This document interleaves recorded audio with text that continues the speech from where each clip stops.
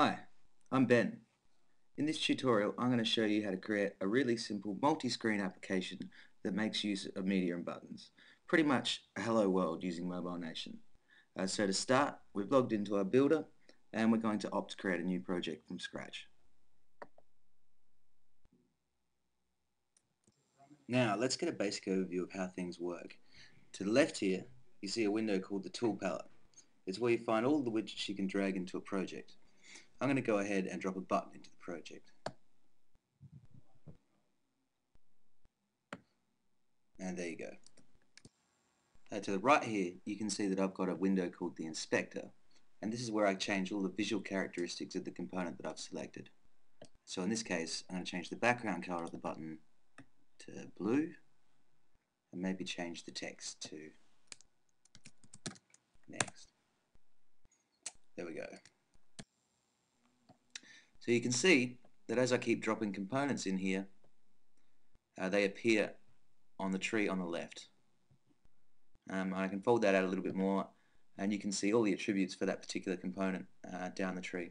I'll explain that a little bit more in detail later on, but let's go along and create a new view for the application. I do that simply by clicking the little plus sign down here, and there we have it. I'm going to make that view orange, I think. There we go. And I'm going to add a navigation bar to it and call it second view. Might give it a name as well, just so I can identify it a little bit more easily. I'm also going to throw in another button, and I'm going to call that back. So there you have it. A simple view that we start off with and a view that we want to get to. So how do you wire things up so that when I touch down on this button here, I go back to the first view that we created and vice versa? Quite easily. So every widget in MobileNation produces particular events which we call actions. Now I can go along and wire so that when I touch down on this button here, our first view loads.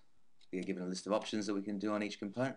I can drag that onto other items as well and manipulate the way that they operate. So you can see that the action's been added, and I can then choose some arguments for that action. So when I load that view, I'm going to make it slide to the left. We'll do the same thing with our first view. Choose the button, wire it up so that when we touch that button there down, we load up our second view. And in this situation we'll make it fade. So there's our basic navigation sorted out. So let's say we wanted to add some media to this project. We can do that fairly easily through the media repository, just by clicking up here on media, and we can go along and upload our files. Now MobileNation supports media in the form of images, audio and video in MPEG-4 format preferably. So you can see we've got our corporate logo there. We just choose that file and we can upload it. You can see it's now gone into the repository, and to put that into our application we simply just drag and drop it down there. And there you have it, folks. A simple application. I'll just publish that now.